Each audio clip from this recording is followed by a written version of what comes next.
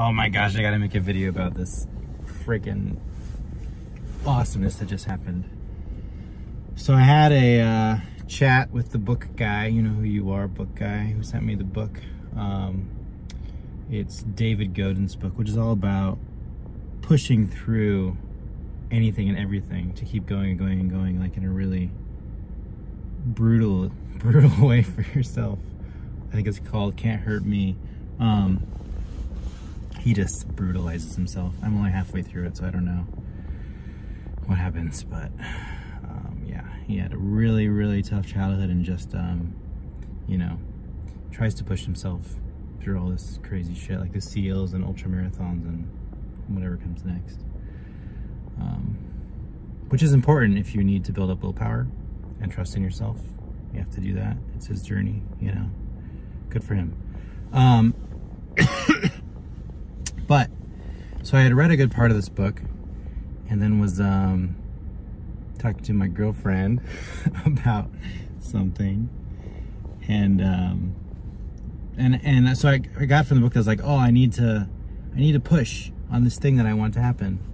And so then it was the next morning I was talking to her about it, and I'm talking about it, like what we need to push and do this stuff, and then she's like, oh, it's already taken care of. You didn't have to do anything. And I was like, okay, yep, got it. Of course, this is what I already knew. This was a couple days ago. So I just had a talk with this friend again, who was like, so are you changing your mind about the letting go and taking it easy stuff after reading the book? I'm like, nope. That's actually the last thing. I'm just feeling bad for this guy and his story.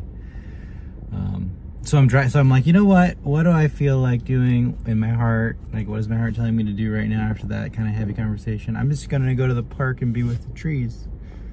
And so I'm driving, and I get a phone call from Monterey.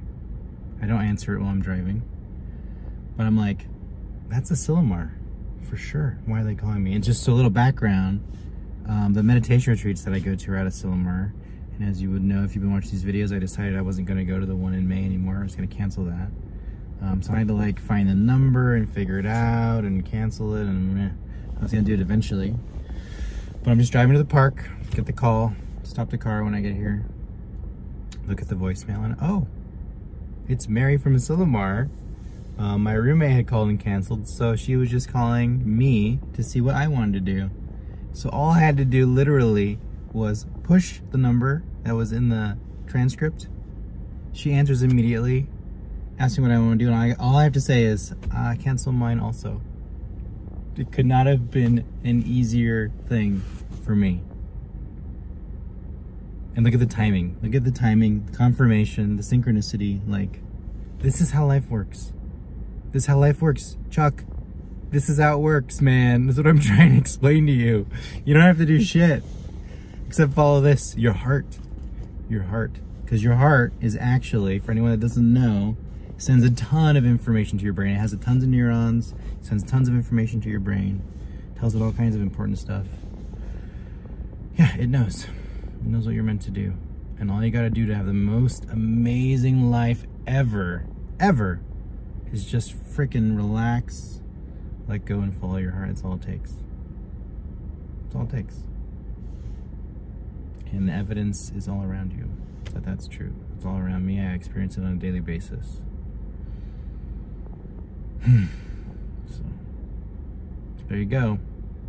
Two great examples of what happens when you just let go and it takes care of itself. And I have a lot of examples. Oh, the whole story about my move, my house in Savannah, where I thought I had to do all this work and all this whatever. I just let go and trusted the realtor, and it was total magic. I didn't have to do any work at all, and everything that I wanted happened. I probably have a lot of stories like this because it's how life works. Go watch that video. It's something part 2. I think it's one of the very first videos I posted this year, or at the very end of last year. It's the same story. As soon as you let go, life takes care of it. We're totally supported, just like we were when we were in the womb. We're all just children of God, of universe, of reality, and it's always taking care of us. So